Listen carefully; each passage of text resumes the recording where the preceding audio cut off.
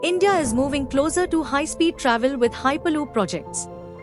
The Ranchi-Tata Hyperloop, developed in collaboration with Tata Steel and IIT Madras, recently gained attention after successful testing. This 135 kilometers journey, which currently takes 2.5 to 3 hours, could be completed in just 20 minutes, revolutionizing connectivity and boosting Jharkhand's economy. Hyperloop technology enables capsule travel inside vacuum tubes at speeds over 1000 kilometers per hour by eliminating air resistance and friction, making it both fast and energy efficient. IIT Madras successfully tested a 422-meter track with support from the Ministry of Railways. Hyperloop could transform India's transport system, reducing travel time and enhancing sustainability. India now joins the ranks of nations advancing this futuristic technology.